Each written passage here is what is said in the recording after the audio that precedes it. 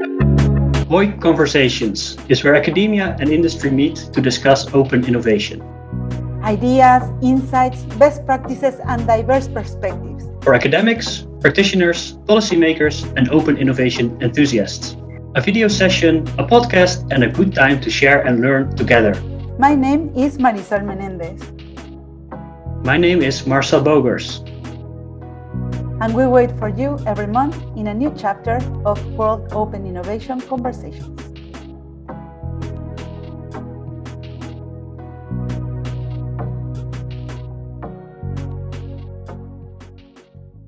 Hello everyone, my name is Marcel Bogers and I am Professor of Open and Collaborative Innovation at Eindhoven University of Technology. I'm Marisol Menendez and I'm an open innovation enthusiast and practitioner from many years ago. Hello everyone and welcome today. Yeah, so we're very happy to welcome you to our very first edition of the World Open Innovation Conversations. To give you a little bit of background of what we're trying to do, I can maybe say that this is basically a spin-off, you may say, from the World Open Innovation Conference, which is a conference that we have been organizing for several years now, with the aim to bridge theory and practice in the domain of open innovation. This is also really what we want to do with these series of conversations, of which this will be the first one. And we hope to create a little bit slightly informal setting where world-renowned experts in their own domains and open innovation leaders can really discuss amongst themselves some specific themes in connection to open innovation. And again, we're happy to kick it off today with some really good speakers that will have a hopefully friendly conversation in this very first conversations. Yes, and we've been working so hard into trying to create the best setting. And, open innovation is by nature collaborative, no? And it's a meeting point, and we are trying to create the perfect mix. And we want this to be a meeting point among academics and practitioners from different industries, different countries, and having a diverse mix of enthusiasts, practitioners, and those who are studying and looking into the future of open innovation. We want this to be a meeting point and a melting pot of everything that is happening around there, because we know that practitioners can benefit a lot of having a solid base of what's being researched and studied around open innovation. And of course, the connection to the real needs of the industries and the practice is something that academia can be also really looking forward to do. And we want to learn from best practices and to connect both worlds following the spirit of the World Open Innovation Conference. And here we are. And today is a perfect setting to do that. And Marcel, this is a new adventure. We are excited. I am a little bit nervous. I am eager to learn and to listen to our amazing set of speakers for the day. We have friends from all over the world. We brought people from the US and we am from Canada, I think. I'm from Netherlands, and we have friends from all over the world. We're excited and happy to be here. Yeah, I have to say I'm also, super happy to be here, excited about the session. I have to say I'm slightly nervous about it as well, but I think that's the nature of innovation. In a way, you're not always sure what will come out of it. But I think that's also very much in the spirit of the conference that we have been organizing, trying to come up with new formats and sessions and so on. And I think this is also a new initiative and a new experiment. And I think very much, as you say, in the spirit also of open innovation, we try to connect different sources of knowledge from around the world, through this initiative. I think also, of course, I don't know who will exactly listen to this, but I hope we will get, of course, a big audience from various parts of the world, different sectors, industries, and so on.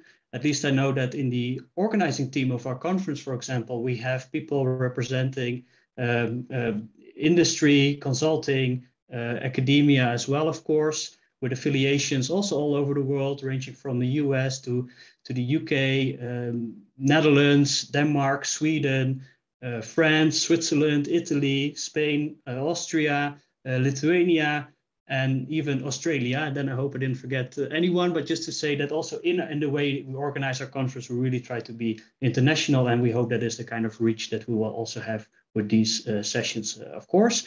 But of course, we don't want to overwhelm everybody, so we'll take it one step at a time, one episode, 1 hour, once every month. We'll try, and this is then the first one. And we also hope it's going to create a bit of a platform for our growing World Open Innovation community. That's right, Marcel. We are also trying to bring together the Open Innovation community in this meeting point. And so let's kick it off for the day.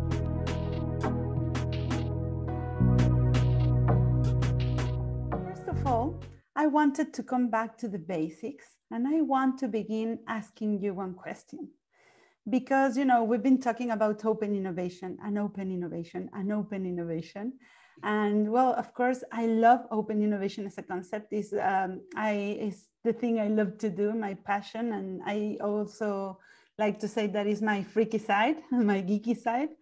But I think the first question to ask, and maybe to set the ground, is to discuss the definition of open innovation. And you know, I remember I took a course in ESADE with Henry and Wim van Haverbekke twice, in fact, different variations of the same course. In those sessions, I remember perfectly when I learned and we studied and get into the definition of open innovation. And we studied one paper that I love, and I have it always at hand, that is co-written also by you. So I know you are one of the best people to ask. Please, can you explain us what is open innovation? What is the definition of open innovation? Yes, of course. Yes. So in the chapter that I co-authored with Henry, we basically defined open innovation as being a distributed innovation process that's based on purposely managed knowledge flows across organizational boundaries, using pecuniary and non-pecuniary mechanisms in line with the organization's business model. Well, that's of course a whole mouthful, and it's a slightly academic way of phrasing things, but just to briefly unpack this definition, there are basically, I would say, 4 components to it. So first, we say that the premise of open innovation is the fact that it's a distributed innovation process. So one thing I liked about also Henry's book back in 2003 is one quote, which said basically something like, most of the smartest people work for somebody else. So the whole point is that there are a lot of smart people out there, and this is what open innovation is really building on, the fact that the sources of knowledge are highly distributed and available all over the world, essentially. The second point here is that, you know, this knowledge doesn't necessarily automatically flow into your organization or out of your organization. There needs to be a process to manage those knowledge inflows or knowledge outflows to either accelerate your internal innovation process through external sources of knowledge, or to leverage your internal technologies by reaching out to external partners, for example. Then the third element or component of the definition was these different types of mechanisms. So we distinguish between pecuniary and non-pecuniary, has also been identified in the literature. So this basically means that some of these inflows or outflows may be related to monetary exchange, so paying or selling for them. But in many cases, such a monetary incentive is not really required, and there may be other ways in which knowledge can flow in or out of the organization. And the fourth and final aspect of that definition is that this should all be in line with the organization's business model. Because in the end, open innovation is very much about an organization's business model, because you can let knowledge flow in and out what you want, but if it doesn't fit with the way that you as an organization want to create and capture value, is not really going to help you a great deal. So also the notion of business model is essential in the context of using and benefiting from open innovation. Well, I think those are the pillars, no, where we are building this concept of open innovation. And I always say that one of the luckiest moments in my life was when I was appointed to create the Open Innovation Department at BBVA. And we were a small team. And the first question to answer is, what was open innovation? Because it was pretty new. And what could open innovation do for an organization such as BBVA? And we reached out to Henry, and of course, we dig into that definition and everything that it entailed. And we were in a mission of getting people on board of this idea, no? And I like to use this phrase to simplify it and to get to a core of what I think it represents in an organization. And it's a phrase that I saw once stapled. In fact, it was a trip together also with Henry. In one of the sessions, we were in SAP in Germany. And in the door of a bathroom, there was this sign that said that the most important innovations will not come from new technologies, but from new ways of collaboration. And it hit me like as part of the core of what we're trying to build. And even if collaboration is as old as humanity, because at the end, the history of humanity is built over these collaboration dynamics, I think nowadays we have these characteristics related to complexity, speed, and the amount of connections that we have all around the world, crossing sectorial boundaries, different actors for different challenges, and even with, this complexity embedded into everything that we are doing nowadays. Mm-hmm. Yeah, no, exactly. And then in a way, that's also, tapping into some of those complex concepts is exactly what we want to do in today's session as well. Because as a theme of this first series of conversations, we've identified the notion of grand challenges. So we really want to discuss open innovation and grand challenges, so the connection between these two topics, essentially because as a global society, we are really facing some pretty complex and systemic problems. Just looking at earlier this week, actually, the report of IPCC on the impact of climate change, those kinds of problems are really quite severe and important to address, but also difficult to do so. Because it's also not the type of problem that any single organization can really address. So this is why I think it's very fitting to kick off these conversations with discussing the notion of grand challenges and the role of open innovation. Yeah, basically, I hope we can have a good discussion around that, because almost by definition, the solution to grand challenges will also involve open innovation in one form or the other. That's right, Marcel. So I think that we are ready to go into our next section today. And because we are organized by sections, so after this warm welcome and intro, I think we are ready to welcome our guests and open our panel.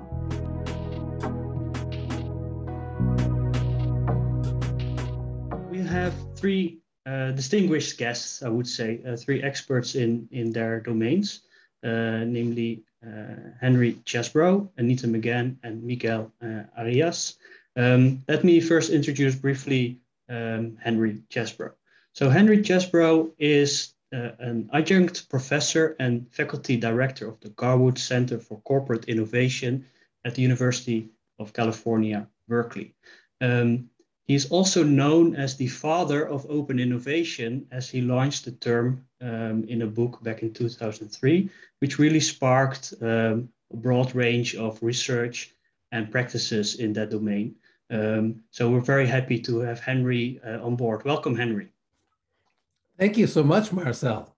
And hello to Marisol.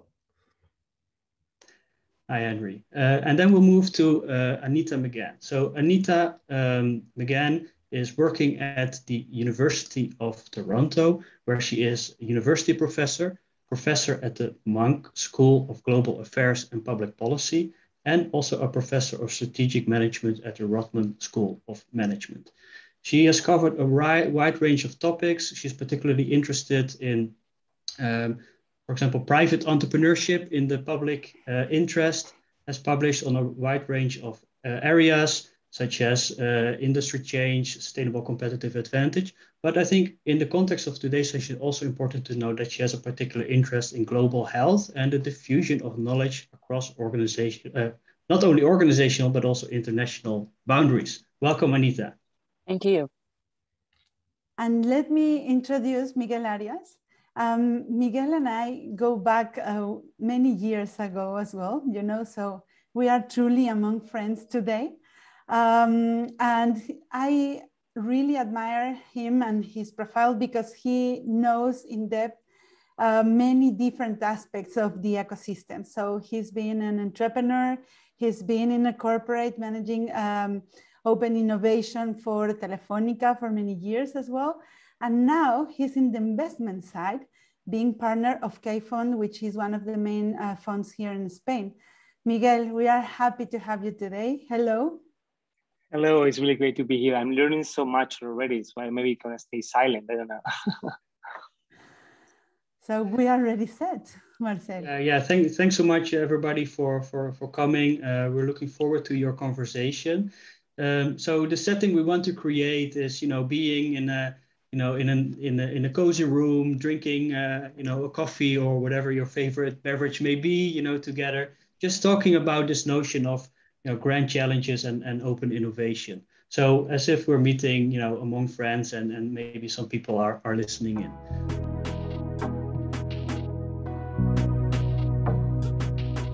So basically the question we want to kick off with, and I think I'll ask Henry to kick off the discussion, and you can all, of course, jump in with your own perspectives. But the question we want to kick off this conversations with is basically, from your point of view, what are the grand challenges of today, and how can open innovation be useful for addressing them? Henry, what do you think? Let's see. I think I'm going to start with a tiny bit of history and then move to the present. More than 60 years ago, when Sputnik was launched by the Soviet Union, it created a sense of crisis in the United States and a sense that the US and even free markets were behind the communists in the race to space. And the response was a very strong grand challenge, namely to put a man on the moon and get him back safely to the Earth, what became known as a moonshot. But what's interesting is that to execute that grand challenge, we created a massive public bureaucracy called NASA. And it was all done in the public sector, hundreds of thousands of employees, hundreds of billions of dollars of expenditure. So although Marisol was saying rightly that collaboration is quite old, the initial response, in my view, was quite closed and not very open. It was all done inside a very, very large bureaucracy. Now we move to the present. Today, there is no public bureaucracy big enough and well-funded enough to address the grand challenges that we face. We must find ways to move knowledge across organizational boundaries in both the private and the public sector, and find ways to harmonize and align the innovation activities that need to happen to address these really, really substantial challenges we face. And climate change, as you were saying, Marcel, is both a topical one because of the recent IPCC report, but even when Anita McGahan joined us at the World Open Innovation Conference in Rome back in 2019, she used her keynote speech to call on us to lift our gaze above the day-to-day and think longer term, think strategically, not just for a market, not just for a company, but really for our society, our fellow citizens, and our children in the future. And to do this, we have to align these visions. We have to connect to or discover relevant business models to make these things both sustainable and scalable, so they can really reach across the society, across the economy, in many countries, to really get to a critical mass that can really make an impact on these grand challenges. So maybe I'll stop there and let my colleagues on the panel take over. Miguel, did you want to go next? There's a lot of great issues on the table. Yeah, I mean, I was listening to Henry, and I mean, it's talking about all the grand challenges, and I was thinking how this relates to my tiny daily challenges, right? I mean, because I I would say that when you're trying to bring open innovation to an organization, the biggest issue that we found at Telefonica is that, and we had the great luxury of doing this for 10 years, right? We had the patience and the support of the management team, so that's already a great gift, right? So, but moving from this grand challenge on cooperation and tackling the big issues of the world, what I found then is that there was so much more activity, so little activities being done everywhere, and it was very hard to find what is the key goal, which is the meaningful results, right? And when I was trying to then digest that into something more concrete, I think that the biggest issue that we found is how to get to scale. Because it's great to start things. Everybody starts things. Everybody does some demo days, works with somebody else. But from that into the scale, I found three key interfaces that were the issue. One was people, how you're able to make people be much less risk averse and take the guts to do things. The second was processes, how you were able to speed up things at scale. And the third one, which is not small, was technology. You can't do a POC without technology. You cannot sell something to 100,000 people or change our full economy without enabling technologies, right? So these are the three key things that I found as key challenges, moving from the grand goals that Henry mentioned into the tiny issues of the corporation. Well, Telefonica is not so tiny. I mean, it's wonderful to be in this conversation with you, Miguel, because Telefonica has been a real leader, of course, in the world in bringing communications technology to many people who have never had a landline telephone or had even a mobile phone across the global South, especially. So it's wonderful to hear you describe, what you're doing and how you're thinking about this. I guess for me, just to throw out a couple of thoughts, for me, the way I think of what the grand challenges are is shaped by the Sustainable Development Goals of the United Nations, which are kind of imperfect. Some of them are very technological. And there's also questions about kind of tensions between different elements of those SDGs. But as a starting point, those were, vetted by a lot of stakeholders, and it's a good list to begin with, for me anyway, just kind of putting a stake in the ground of what grand challenges are. And I would say that chief among them, of course, are addressing the pandemic, which is raising all sorts of insights about disenfranchisement of people who are hard to reach, either economically or because they're vulnerable socially, or because they're geographically remote. So Black Lives Matter, there's a whole architecture of the reasons why we have the pandemic that has become painfully clear as it's progressed. So the pandemic is a grand challenge, not just because we need vaccines and we need people to take vaccines, but also because of all of the complicitness of these structural problems that we had before the pandemic that have led to the distribution of illness, especially concentrated among vulnerable people, poorer people, people who are in frontline jobs, essential workers, people of color, people who have don't have good information about what the disease is and how it can be managed. And then another huge issue is climate change. We have to, I mean, Marcel, mentioned this in his opening remarks, describing the report that just came out in the last couple of days. We are past the tipping point. We have to act in a coordinated way. And, there are many other important grand challenges that are in those SDGs. We have to think about environmental pollution. We have to think about job quality. We have to think about enfranchisement of women and people of many people who have been excluded because of their race, and many other inequities that need to be addressed. And we have to do it with good governance. And there's a whole list there that's very compelling for me. Putting that in perspective against the open innovation agenda, for me, really has been very powerful.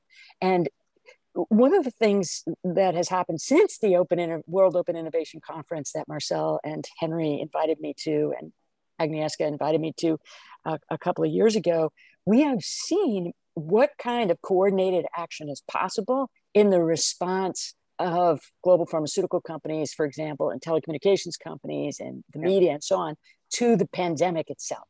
We've seen innovation and collaboration at scale across organizations in a distributed way. And I don't know, Henry, what do you think? I mean, I have been blown away by what's been accomplished. I think we are all thrilled to see how fast and how far the vaccine development in particular, to a lesser extent also personal protective equipment and some of the social technologies have come. And yet, as you rightly point out, Anita, we have also exposed some of the continuing gaps and limits. In one of my classes, I teach how the Gates Foundation has been trying to eradicate polio, and how we're just down to a couple of pockets of polio now in northern Nigeria and in Pakistan, and how hard it is to get those last cases to get truly down to zero. Well, with the pandemic, we initially thought we need to get the vaccine, and we achieved that very well. But now we're finding, to Miguel's point about scaling, we've got to get this vaccine to everyone, because as long as there are significant populations that are unvaccinated, these are petri dishes in laboratories to create new variants of the COVID disease, and that this can be a continuing cycle of infection and breakthroughs and economic shutdowns and losses.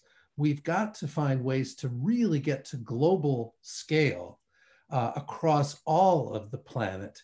And indeed, ironically, in an open innovation conversation, the national responses to a first approximation have been to shut down borders and enclose societies, restrict the movement of people. And this, I think, makes the world much worse off. So we really need scale to get back to a world where we can truly engage and get those distributed knowledge flows moving the way we want them to. I wanted to challenge a little bit this idea of scale, because I think it's kind of a different kind of scale than we have had in the past. And Miguel, I mean, Telefonica has been such a pioneer in this, but I always think of scale economies, Henry, the way that you and I studied them back when we were, doctoral students. I don't know, a couple of decades ago. Sure, and rookie professors together at Harvard Business School. Exactly. Scale is a very industrial era idea. It's this idea that one of the things that's true about scale is that, you're trying to get the unit cost down by creating volumes, but there's a sort of boundary against which you can no longer lower costs. And polio is an amazing example. I've been working also on the polio eradication campaigns with groups of students in a project we call Reaching the Hard to Reach at Toronto. I'd love to tell you about that more another time, but it's this idea that there are people beyond the boundary on what scale economies can be achieved. And those hard to reach people are going to be the last cases of polio and are going to continue to suffer a burden from COVID until we innovate in a way that our systems are designed to get past those boundaries on scale economies. And Telefonica does that. Telefonica has been, increasing in size in the global. How do you do this? How do you do it economically, given that classic scale economies are not available in these communities? Yeah, I mean, it's a very interesting point, and I think what we're doing there is partnering actually with other organizations, right? I mean, we realize we cannot do this kind of things on our own, and there is another thing that we learned over the years, and that is being true now, as being shown by the vaccines, right? That small teams of very committed individuals can achieve amazing things. So you don't need very big teams. Piggyback into your comment, you don't need big teams to achieve things at scale. You can have very small teams developing things at the frontiers of technology that can then have a global impact, right? And actually, that's the point why I moved to the VC world recently. I was thinking, and I also thinking what was Henry just said. I mean, the idea that with all these challenges on climate emergency, I was thinking what my grandsons or granddaughters would ask me 30 years from now, right? I mean, hey, Miguel, what did you do in this time, right? And I was thinking the bigger things you can do at this stage, having connections and your little knowledge, is to maybe support these small teams of very committed individuals, right? And actually, because I do think that, I mean, I was hearing Henry, I think he was a bit more bearish, and I think I'm a bit more bullish around this new normal. I like more the new than the normal. So thinking about the new part of what is coming after the pandemic, I'm really thinking, and Telefonica is also betting on that there is this tectonic shift of technologies, of enabling technologies happening right now. The intersection between 5G and cloud computing and IoT and AI, all of that is gonna then create this, perfect storm of disruption that is going to enable new ways of solving these challenges that we're thinking right now. So Miguel, I love your optimism, and I very much am hopeful that you're right. One of the things that I like about Telefonica is, to me, it's a different company in different countries around the world. Oh, yeah. In Spain and Portugal, it's the incumbent, it's the legacy company, it's the establishment, if you will. But in many of the South America, Latin America countries, Telefonica is the challenger. It's the insurgent. It's the one bringing new ideas, new possibilities, new offerings against the establishment, against the incumbents in those markets. And so, although Telefonica is a global company, I found that different parts of the company behaved differently and thought differently in these different parts of the world. And so one of the things I think open innovation can bring to grand challenges is, how do we take these imperatives that we all agree need to be addressed? How do we craft sustainable, and I'll still use the word scalable, business models to address them? And so to me, Telefonica is an example of this, where it isn't a one size fits all around the world. It actually does things pretty differently in different regions of the world. And I think this is part of what we need to connect the grand challenges and utilize open innovation to try to drive new solutions.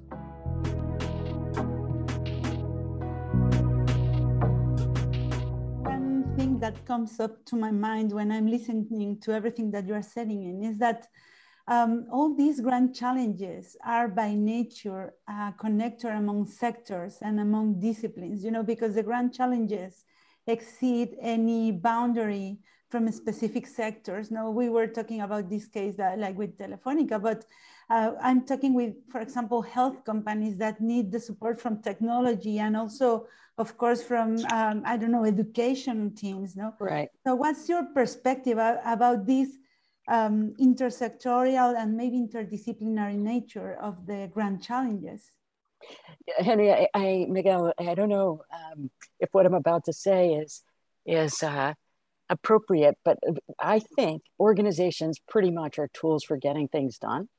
And what we need to do is really reinvent the corporation, reinvent the organization in many sectors. The goal, again, dating myself a little bit here, but back when I was, getting going in my career, our goal in the field of academic research and strategic management was to sustain the organization. I don't think that's so interesting anymore. I think organizations are going to have to fulfill their purpose and then, move along here if they, and be, integrated into other organizations or even disbanded if they no longer are creating value that's important. I really see us as entering a time when we need to unleash the creative capacity of everybody on the planet in an alignment toward remediating climate change and refocusing human actualization, organizational activity on what's really important to us, which probably is not going to be stuff like consuming more Doritos. It's going to be on creating deeper connections, stronger relationships, more meaningful, communities, more healthful, more rewarding ways of interacting, less consumption, less polluting the environment, less leaving people out, less, troubling, deep kind of populist misunderstandings, and more creative ways of getting us to work together. So for me, the open innovation agenda connects to grand challenges, first around bringing in the hard to reach, bringing in everybody on the planet, just as Miguel and others were saying.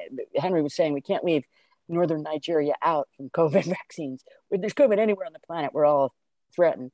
So it bringing everyone into the system. And then secondly, pardon me, Miguel, did you want to interrupt there? No. I was super excited about the idea of reinventing the corporation, right? I mean, I think, and following on what Henry said around that Telefonica is different in different countries, but I think that each of the 100,000 employees of a big corporation like Telefonica or any other need to be like an API of something. They need to be enablers of something, anyone, right? And APIs of collaboration, each and every one of them, right? And I think that this needs to be done through a radical empowerment. And if you achieve that, then as you said, the corporation is a means towards an end that will shape itself towards cooperation with different bodies, right? And I like this very much. So I was just excited about your comment. The last thought I was going to offer is that new digital technologies like AI and machine learning have the potential to really accelerate that. And I was just going to say that I'm inspired by what Anita just said about thinking about the purpose of corporations is to get things done, and to get things done that society needs to get done, and not just eat more Doritos, though I love Doritos. That's not the purpose. But I would also observe that we're going to do this in market economies. We're not going back to command and control and central planning. We're going to do these in market economies, and that means we're going to have to find ways to align the economic interests of these actors as well as our societal interests. And so, as Marcel said in the definition of open innovation, the business model is an important part of that concept, because it's the business model that tells you what things to look for to bring in from the outside to enhance your innovation, and what things to allow to go out for others to use in their organizations. And sometimes that can actually advance your business and your business model to share openly, to get others to use them, because that may be complementary to something you're trying to do. So we have to do this in the logic of a market economy. And so I think that's where the art and the challenge of blending open innovation and grand challenges come together. Wow. This is amazing, guys.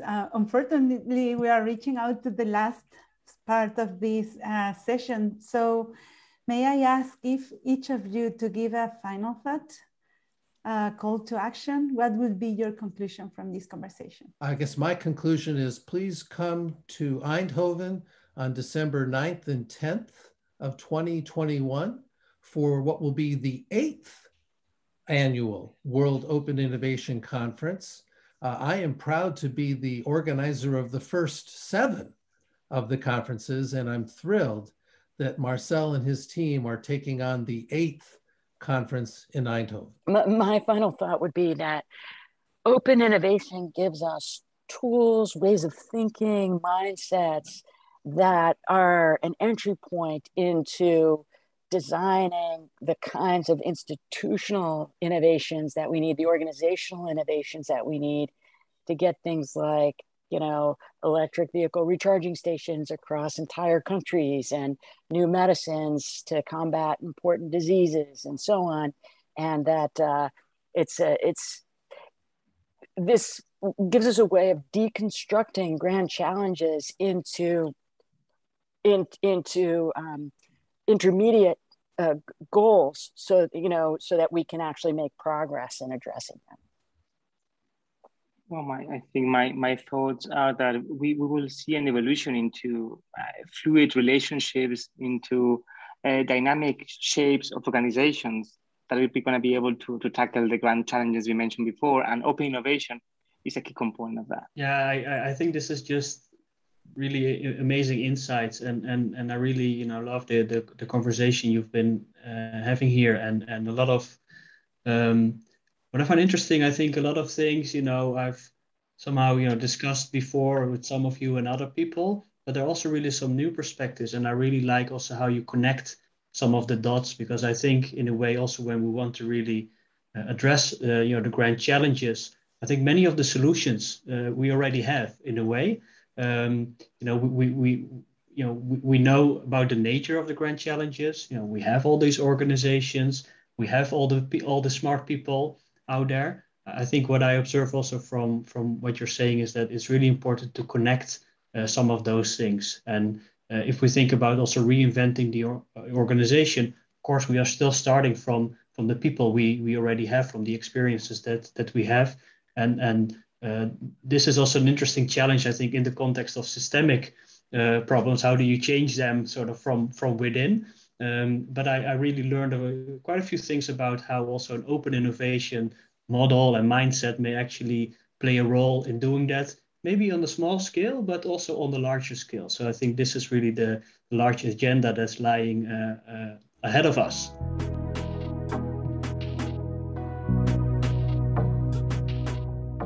Now the perfect mood to keep digging into what's underlying the conversation about the grand challenges that we have today. And we've discussed many times today that one of our objectives in putting together these conversations is to bring together the academic world and the practice world, what's happening in real life in businesses.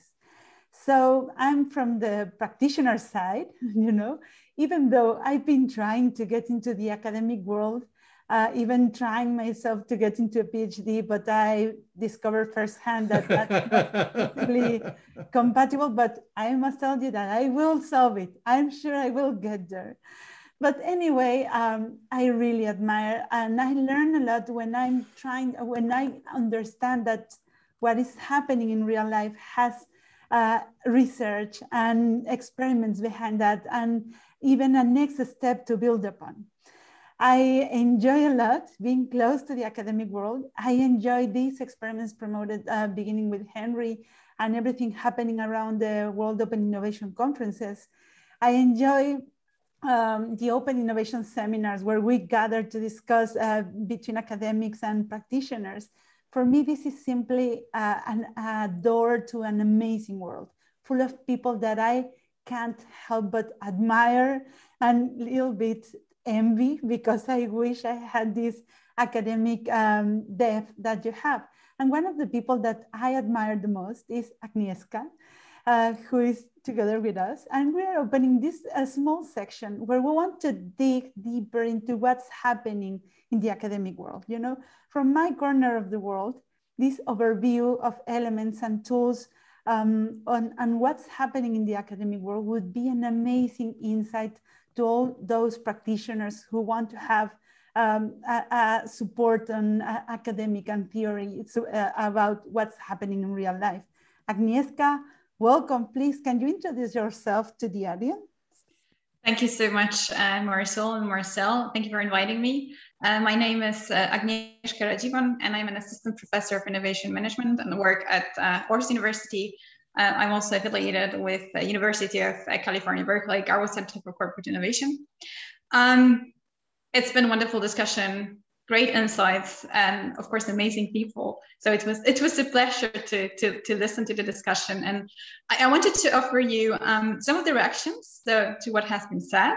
And this is going to be sort of spiced up with current and future research ideas. So if you don't have, after this discussion, if you don't have enough and you would like to dig into some of the academic papers, I just try to share some of the highlights.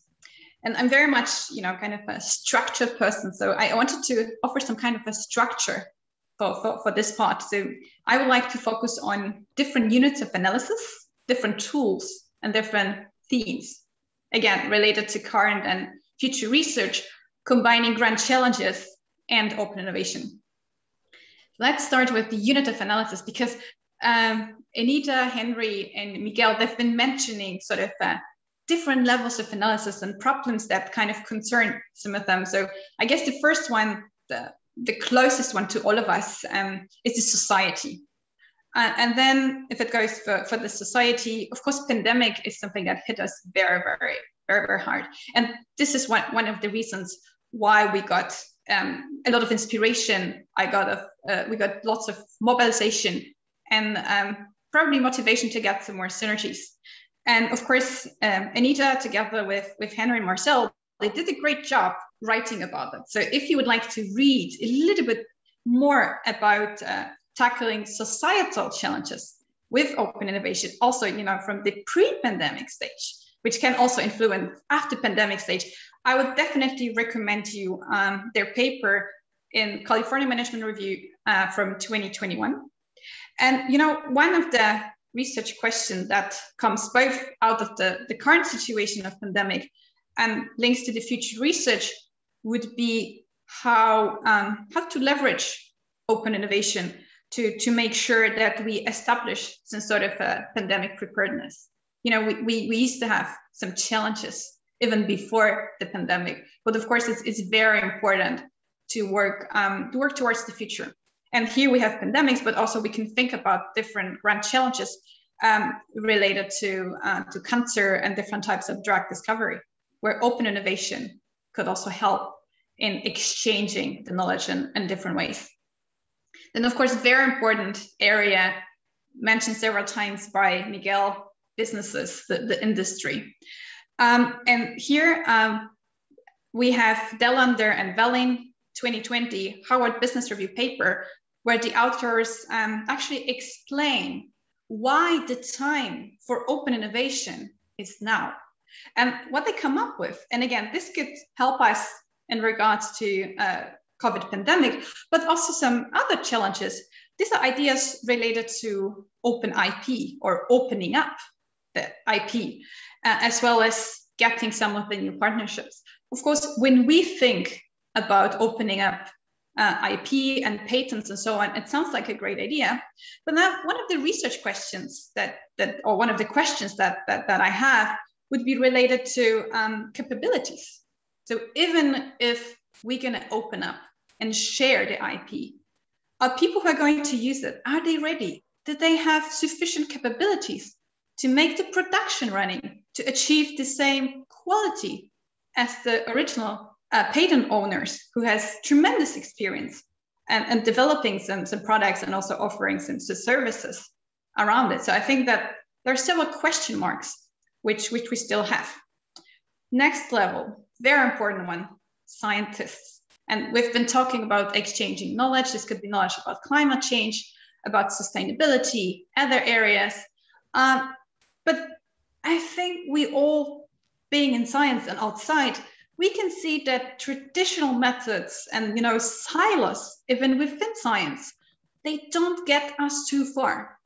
So one of the new concepts proposed within the open innovation family is the open innovation in science. And this is where back at all 2020 in industry and innovation, they offered a definition of open innovation in science, and they suggest the ways how this new constellation of actors could help in developing novel, innovative ideas.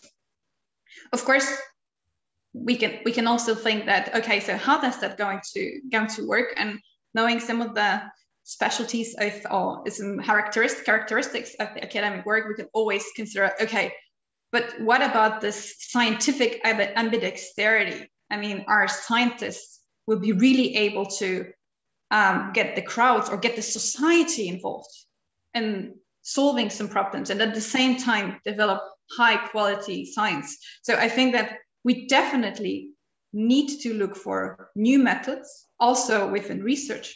But I think one of the concerns and also question would be how to maintain high quality research and how to propose a proper selection measures or idea selection measures in order to make sure that we really progress instead of, going back. Last but not least, and within the part of units of analysis, this is going to be a little bit new area, at least for innovation management. And this is the area related to policymakers and more specifically, the geopolitical landscape. So I think that the pandemic showed us how important it is to collaborate not only between companies, but also between nations. And this was something that has been already mentioned by Anita and colleagues, that we shouldn't forget about countries which cannot necessarily afford to get vaccines in the first place, because we are in it all together. So we cannot just suddenly, focus on people that have means to pay to buy vaccines and just to do it quickly, because we are not going to curb the pandemic if we forget about everyone else who is, not in the forefront of this discussion. So one of the questions that would be interesting in the context of both grand challenges as well as open innovation is related to national capabilities of sharing the knowledge, of developing the knowledge, and of absorbing the knowledge later on. I'm slowly getting to the end. So 2 more things I wanted to highlight. Within these units of analysis, we've started to develop different tools. And then by tools, I say different ways of how do we exchange and collect information. One of these ways is related to hackathons. So back in 2017, Borgers et al. And Industry Innovation started to mention or highlighting that hackathons might be an interesting tool that we may start using in the future. And this is a tool which could help us in generating new ideas and potentially also evaluating these ideas just to select the best ones. And hackathons started to be very, very popular during the pandemics. And this is also one of the tools that started to help us in exchanging knowledge and sort of curbing the pandemic. So here I could recommend the paper of Bertello et al. 2021 from R&D Management Special Issue. And in general, the R&D Management Special Issue about COVID-19 and best business practices. I think this would be also a good place to look into, both for academics as well as professionals, just to see what are the hands-on experiences and what are the positive experiences from the pandemics. Marcel, do you want to join me? Or is this the time where we should actually move to the practitioners and give the space to Graham? Thank you very much, Agnieszka. I think that we got a perfect review of all the interesting research here. And one thing I wanted to emphasize from this practitioner corner that I'm sitting in is that research begins with a good question. It's the first element of what you are looking into, and this forest of questions that have been researched and dig into are creating a set of tools, no? And I hope that you presented us with many good questions also that are still open for future researchers, but also for those practitioners who are tackling those challenges.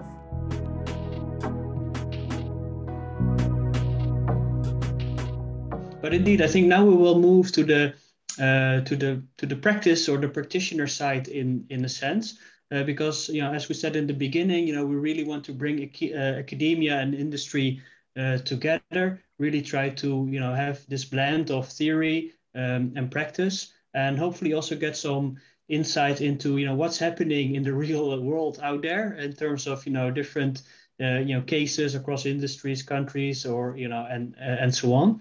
And for this, we invited Graham Cross. I think connecting from the Netherlands too, like myself. So Graham, I mean, we met some years ago. I think probably we were even connected through Henry, possibly. And I know that you have a long career at Unilever, where I think you started more on the technical side in R&D, but also through different management functions. Really became a true open innovation practitioner. So we're really looking forward to hearing from you, from your own experience and your reflections on this session. So maybe you can briefly introduce yourself and then provide your perspective on today's topic. So hi, thank you. Thanks, Marcel. I'm Graham Cross. Great to be with you all this evening. I'm a chemist. I'm an organic chemist who actually did his PhD with Pfizer. Can you believe that? The company now the whole world has suddenly heard of, right? I've had a long career in industry, and that's always been a balance between innovation practice with my bare hands and innovation theory and process with the other spare hands. So what I want to do is talk a little bit about that, and actually in the context of what's just been discussed the last 45 minutes, I think has been an amazing introduction to this topic. And there's something I think hidden behind what we've said up until now, and that is, what is the role of industry in all that we've discussed here? We have grand challenges, great. We have massive challenges that society faces, great. But what's the role of industry within that? And I think, Henry, as you mentioned, you talked about market economies. So how does industry play and contribute, and how is that all going to work in the presence of market economies? And maybe there's some good news hidden within all of this, because I think anybody in industry in recent years who hasn't been exposed more often than they care to remember to the word purpose has probably got a hearing problem, right? So there has been a vast discussion about purpose, and more purpose. Corporate social responsibility is not enough. It's about something way beyond that, purpose. And if you ask yourself the question, what is purpose? Actually, it's very personal. Now, the IPCC report that we've heard this week and has been mentioned already has impacted us all because it is very personal. This is an existential kind of thing. How much more personal do you want to make it? So maybe the good news here is that every employee in every company and every boss in every company, they are people on this very same planet facing now quite overtly some of the same grand challenges. So I think one of the really interesting factors within this is if we were to abuse the word for a moment and describe a company as an ecosystem of people, then we may find ourselves, quite optimistic about, mankind's ability to stand up now and say, I'm not going to accept this the way it is anymore. I want an integrated and more holistic change to go on around me. And certainly the youth of today, when they join an organization, when they join industry, are doing that with probably a very different mindset to the mindset that I joined industry with. And that's going to be very important, I think, in shaping what the values are, the norms are, the purpose becomes, and the contribution is that companies make.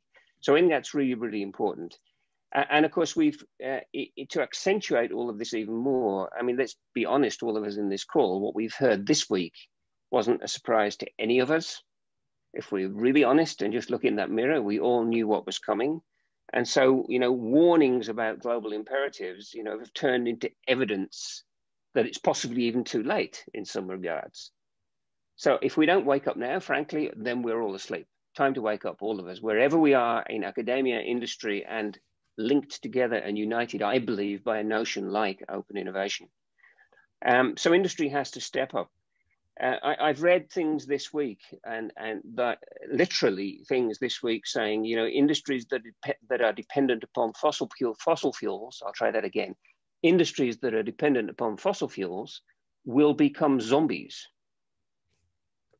So we should pause for 5 seconds and ask ourselves, the industry, can you think of an industry that isn't somehow currently dependent upon fossil fuels? You probably can't in the end. So that is a big change. Now, again, I think there's something relatively positive within that, and that is, if we think about having your back against the wall, the need for change, a burning platform, that is one of the classic things that does get people moving and get change to happen. Without that, what we've seen historically is that large incumbent firms stick to their current business model, their current value chain, their current way of working, and get caught out by disruptors who are not playing that game, but come in to play a slightly different game and win at the new game, as it were.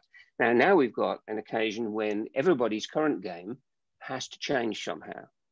So this is going to be an innovation-rich period of history. This is the Olympics of innovation coming at us right now, to choose a recent topic, right? We're heading for the Olympics of innovation, where we have to win the gold medal. But this time we have to win it collectively. The pandemic has shown us that winning it individually is losing it. Just think about that for a minute. Think of the number of leaders celebrating around the world that they've won it individually, when the definition of losing it is to only have won it individually, right? That's a very new game for us all to play, but I think a very exciting one. The perfect conditions are then arising that are that we need for disruption to happen, and I'm going to do the unthinkable, Marisol, if I may. I'm going to say the unthinkable thing, and that is this. In that definition of open innovation, and I think Marcel, you were saying it yourself so beautifully. We talked about distributed innovation processes, knowledge flows, pecuniary, non-pecuniary, and you said in line with business models. Right? And yet we know that one of the things that is being innovated the fastest today is business models. So is it not the case that the very magnitude of change we're going through requires and actually invites new business models to be created, new value chains to be created that can deliver solutions that we could never have done with the old business models? And this is an area where I see industry now starting to reconnect itself, and it's almost, it's classical open innovation, I think, Henry, as you described it. My capability in your business model, your capability in my business model, and who knows, maybe our capabilities in his or her business model over there that we're not even currently part of. And I think this is where the collaboration and bringing together these capability sets can create the game-changing things that we really need now to effect and to execute the disruption that is becoming an imperative in the context of the grand challenges. Now, every company I speak with is looking at the strategy, is looking at what their future might be like, is asking the question, are the products and the services that currently make my P&L work, are they products and services that have a place in this future world?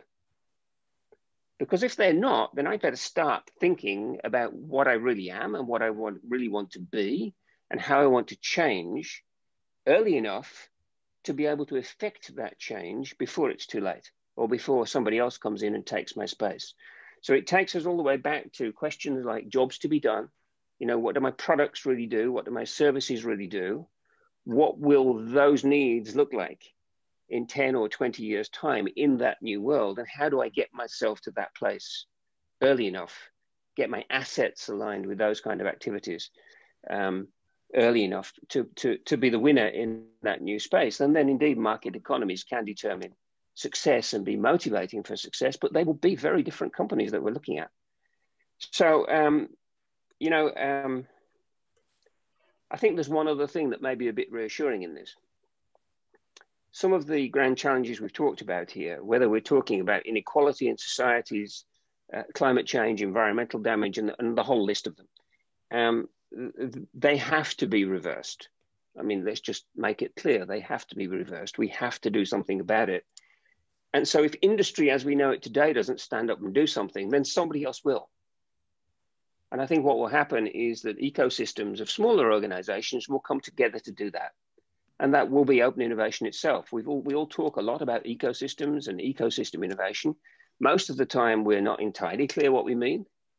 But here maybe is an opportunity to see people who are like-minded in being purposeful about making a positive change, simply joining hands, joining assets, bringing capabilities together and delivering that very change.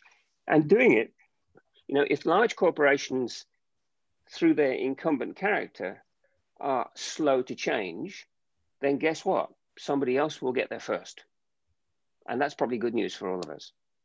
So, Marcel, those are a few words of introduction for me on this topic. I hope that moves us on a little bit further in the conversation.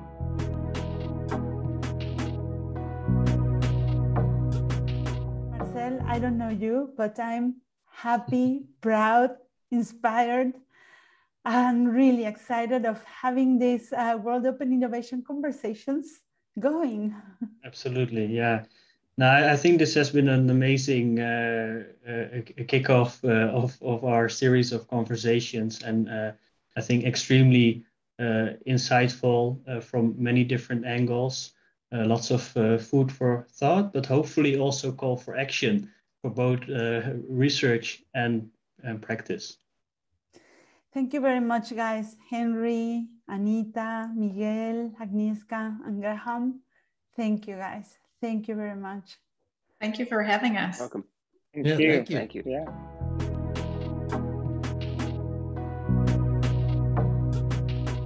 Wow, Marcel, I'm truly inspired. And I'm happy because we were nervous, but we created an amazing session, first session of our World Open Innovation Conversations. I think that we are really up to something. I was inspired and I got so many good questions and I learned so much. How do you feel? Yeah, I totally agree. I think it was really a big success, which is not certain when you do an innovation or experiment. So I think so far, so good for sure. I also really liked some of the topics that came up. And in fact, I think part of the conclusions actually link to our next episode as well, because this episode was, of course, about open innovation and grand challenges.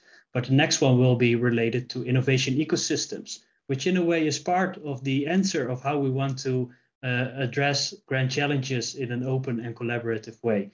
So I think that will be a great theme for the next episode also. So I'm already looking forward to that as well. And me too. You know, now I'm kind of obsessed with ecosystems. It's part of my line of work right now. And I'm truly eager to have these discussions and keep with this connection between academia and industry and different kind of insights. And of course, finding the right questions to solve and to build the future with. Yeah, exactly. And I think, also the connection between, industry and academia, I think is really important in general. And that's what we really want to explore, of course, in these World Open Innovation Conversations.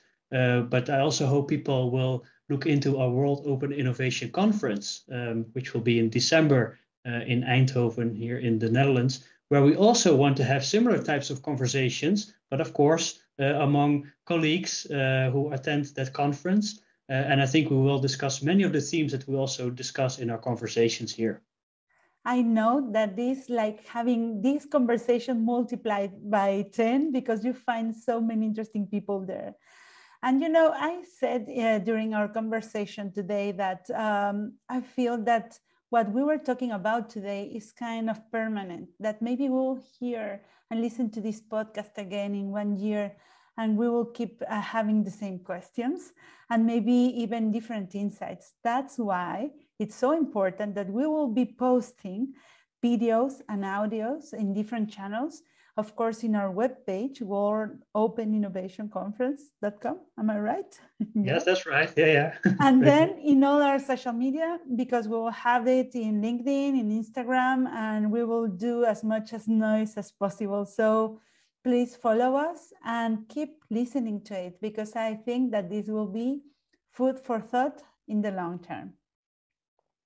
Absolutely. And of course, also a big thanks to our great team who's helping to make these conversations happen behind the scenes. Jacob, Atabik, and Fernando in particular. That has been really a great part of this experiment, so to say, and I'm really grateful for their help as well. Our fellow adventurers, we Absolutely. love you guys. Thank you very much. Yeah. Thanks. And see you all in the next episode of our World Open Innovation Conversations. Marcel, I love working with you. Likewise. See you in our next conversation. Bye-bye. Bye-bye.